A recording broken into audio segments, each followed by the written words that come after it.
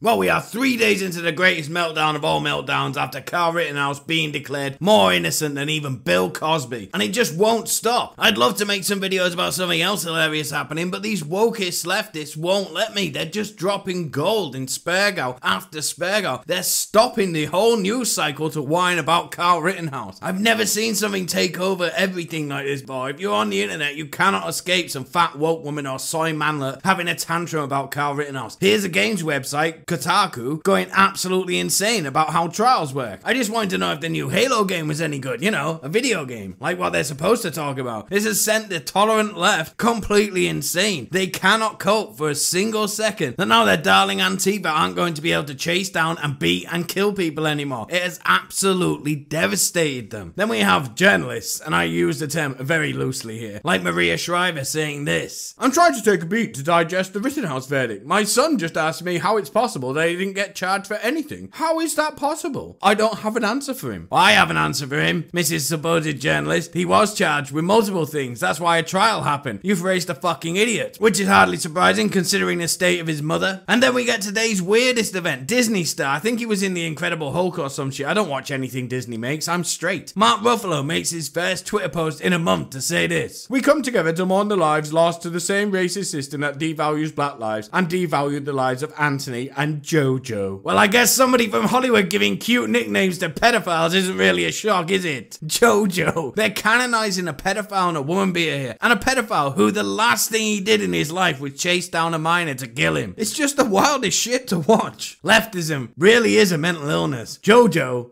raped children. 5 of them. These people are so incapable of their ideology taking the L. They just power through and start giving nicknames to child molesters. I have never been more certain that we will see statues of this monster erected sometime soon. I'm not joking. They're gonna do that, and it's gonna be fucking hilarious. I'm just watching and reading all this shit in shock and amazement, while laughing, of course. This is more than being angry. This is a total and complete breakdown of brain function. That's it for today's video. Don't forget to like and share the video and subscribe to see more content like this. Thanks, bye.